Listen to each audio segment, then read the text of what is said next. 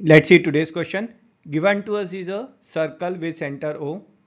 AB is a chord and there is a point P on this chord AB such that the length AP is 18 centimeter and the length PB is 8 centimeter.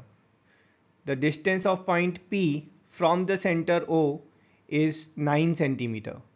From this data, we have to find what is the radius of the circle. Let's see its solution.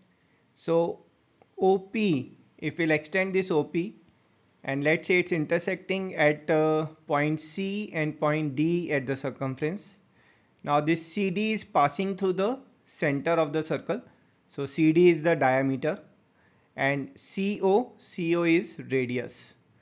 If we'll check the length CP, now this CP is nothing but this CO plus OP, that is R plus 9, and the length PD, if we'll see OD is your radius R and if we'll subtract 9 from it we'll get the length PD. Now here further we'll use now chord intersecting theorem.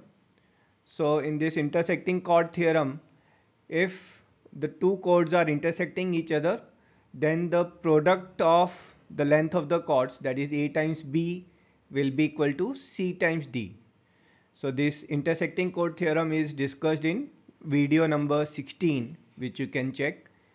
And using this theorem, here we'll get the two chords are your AB and CD, and using the theorem we'll get PA times PB, that will be equals to PC times PD.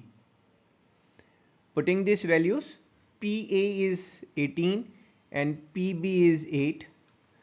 This is equals to PC, which is R plus 9, and PD is R minus 9. Simplifying it further, so 18 times 8 is 144, is R square minus 81. We'll take 81 on the other side, so R square is 225 and R, that's the radius of the circle, is 15 centimeter, and that's our answer. I hope you enjoyed the solution. So see you in next video. Till then, tata, bye bye.